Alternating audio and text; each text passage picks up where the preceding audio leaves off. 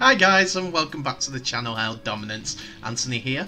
Please remember to like and subscribe, and also click that notification bell if you're enjoying what you're seeing and want to see more. So I'm going to come through a few little stories that have happened over the last few days in regards to rugby league in general, starting off with the North American Rugby League and two stories from their Canadian sides.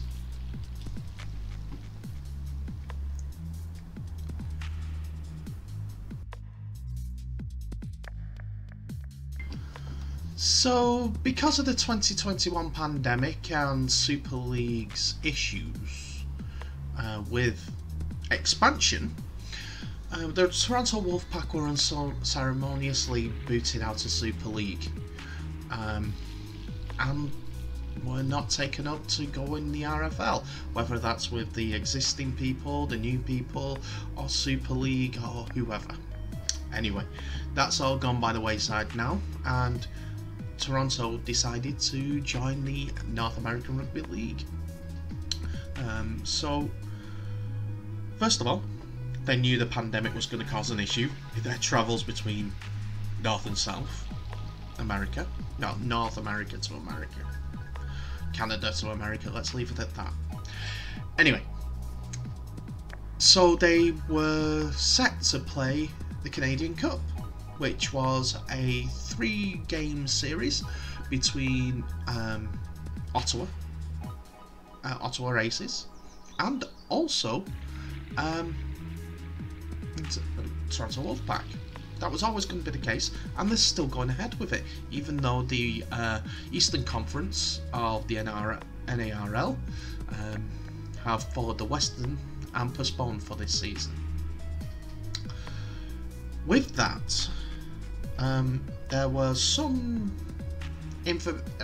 people that were upset that they weren't in the Super League anymore, or playing rugby league in the European Conference, a European Rugby League, but and asked for their money back. The old regime paid up some, but not them all. And so when this new regime came in, we didn't know what to expect. And as of the 9th of the 6th, 2021, on their social media, Toronto Wolfpack have confirmed the new Wolfpack team purchased the intellectual properties from the original Wolfpack company. We did not purchase that company or its liabilities. However, we feel the right thing to do for our fans is to issue complimentary 2022 season tickets to our fans who are on record that had purchased one and haven't received a refund from the previous company. We will provide further information via email to fans we have record of in the coming weeks. So that's great. To keep good faith with the Wolfpack fans who were turning up and buying season tickets and things like that, they're offering either complimentary or full refunds to them as goodwill gestures, as they are deserved to have, the fans.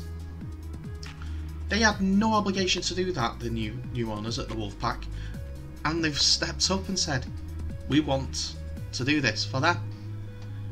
Yes, they are looking at keeping fans, obviously, keeping the merchandise going, keeping the brand going.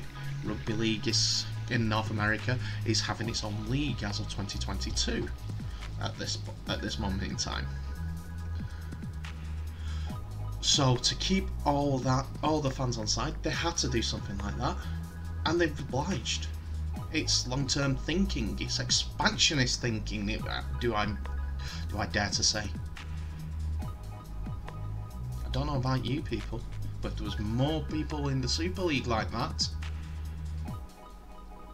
maybe, just maybe, this league might not be reducing revenues and changing academy statuses and smaller TV deals, not looking further afield, not investing in the grassroots, or the RFL, or even, dare I say it, other leagues, so that they can expand rugby league worldwide.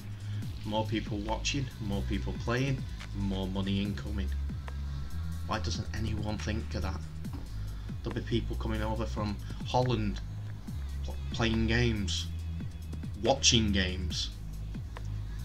People coming over from anywhere. It's just an example, Holland, at this point, because the strength of the game is not there, but Super League could invest in these leagues. But no, the clubs have all the voting rights. Anyway, that's my rant on Super League. I just want to say well done for the Toronto Wolfpack team, the owners, the people that are running, and the PR company that are actually doing something for their fans. Thank you again.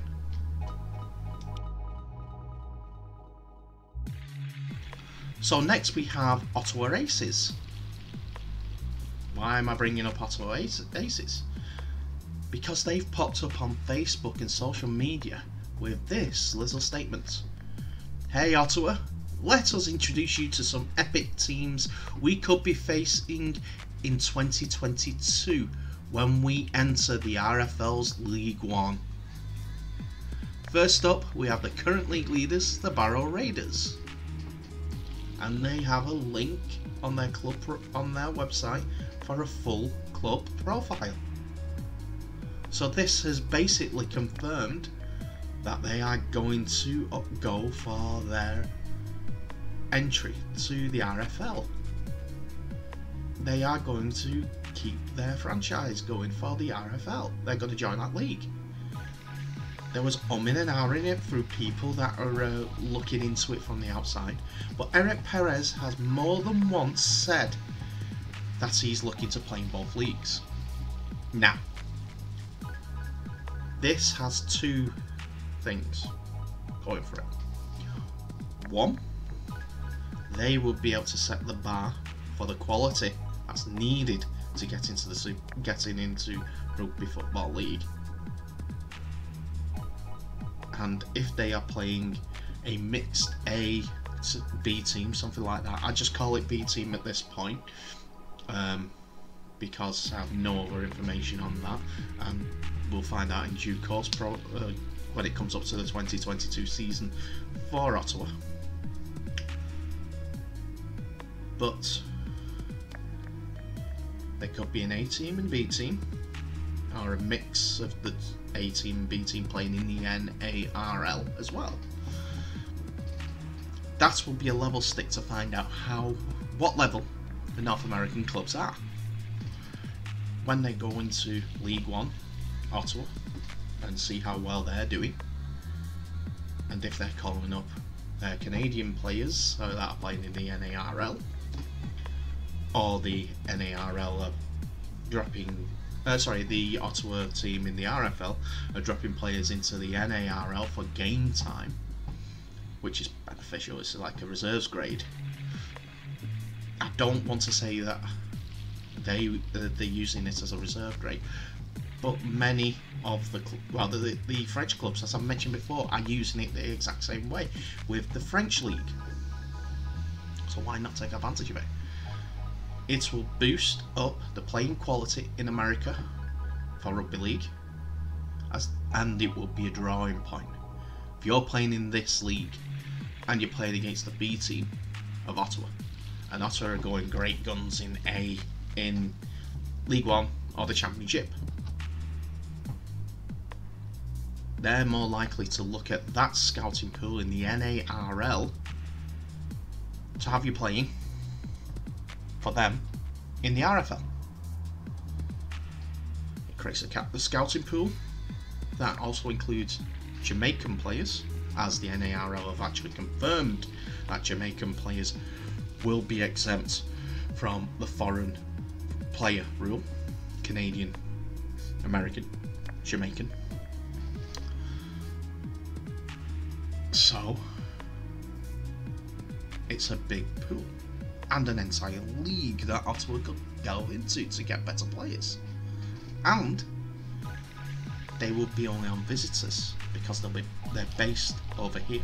That's what they were saying as well. They were going to base their team over, not over here as in over here in the UK, as in over here as in the North America, their league, as they would say. Now, if they're playing rugby league there and playing it at a decent level, which is a good barometer when you're coming against the B team that are training with the A team, you could be picked up that way and playing professional, paid full time, all year round rugby league. That's looking at it long term, but what I can say is it's great that Ottawa are doing both leagues. Maybe they'll change the name slightly of the Ottawa team like the French teams did in the French elite leagues. Don't forget, the French elite league teams, the B sides, are not winning that league. No, they're not. Other teams are. So the quality is a little bit step up, and they're playing in France, or they're playing in Canada. Anyway, that's my two good stories from the Canadian side.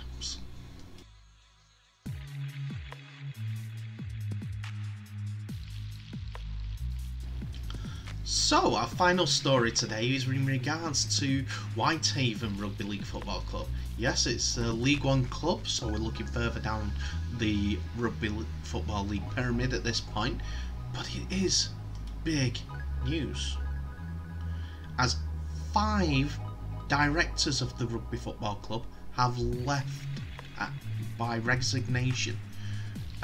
6 days ago it first was mentioned that Tommy Todd, who is a very, very popular person at Whitehaven, is also the chairman, has tendered his resignation. This was 6 days ago, with the club confirming there is an ongoing situation at the recreation ground.